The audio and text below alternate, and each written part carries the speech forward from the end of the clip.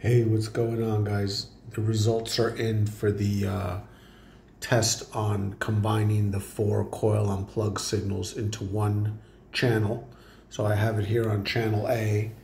The scope is set to 20 milliseconds for division on a 2-volt scale, and you can see we got a good signal here.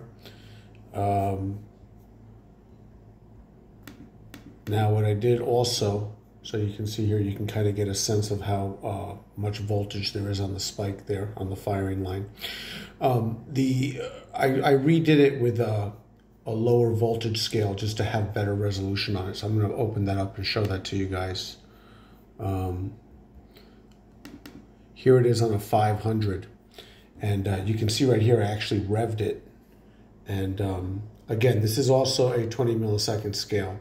So what I did was I just used these markers here to check what the RPM is. So these are you know, you could just call this cylinder 1, 2, 3, 4, and we've got this. I was revving it up, so we're at 2,500 RPM.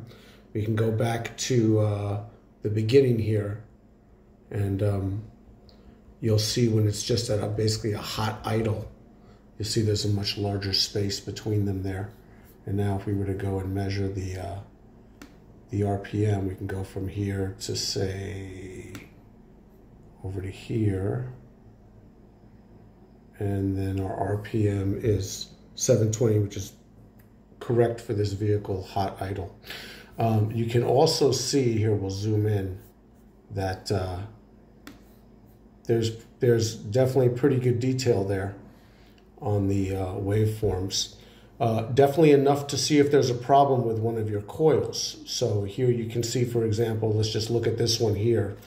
You got all the, all the pieces of the waveform, right? You've got the computer switching on the primary, charging up the primary, switching it off. You've got the spike, the firing line here, and then you've got the spark line, and you've got the oscillations. Let me zoom in on that a little bit more, actually, just so we can see what that looks like there.